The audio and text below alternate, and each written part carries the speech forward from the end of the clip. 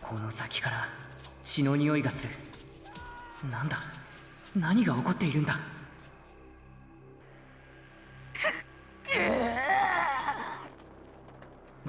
すごいな、あの子。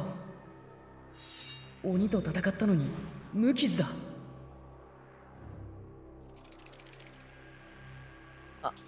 ありがとう。助かったよ。君、名前は？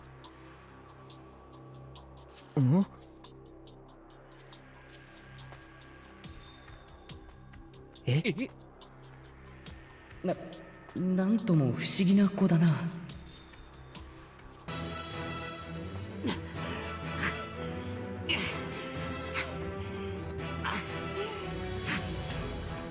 富岡さん。そうだ、あの時俺たちが出会った人だ。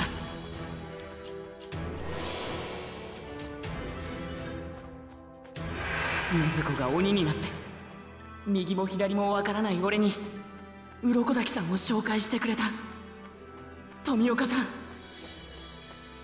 そしてまたここでも助けてくれた。感謝しかない。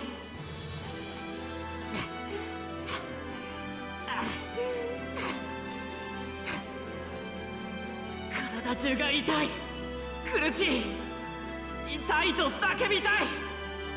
でも我慢だ。足を止めるな、体を動かせ。少しでも遠くへ。